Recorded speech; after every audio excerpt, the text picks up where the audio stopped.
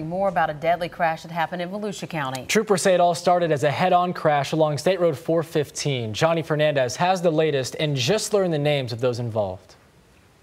Troopers say that this crash happened when one of the cars involved in the crash tried to pass the other car by switching lanes, and that is when the cars collided.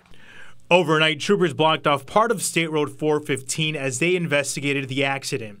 Debris scattered the ground just after 1 this morning when witnesses called 911. They say the driver of this red Toyota was heading southbound on the 415 when it tried to pass this red Nissan by switching into the northbound lanes. That's when troopers say the confusion of the driver switching lanes caused the driver of the Nissan to lose control and hit the other car head-on.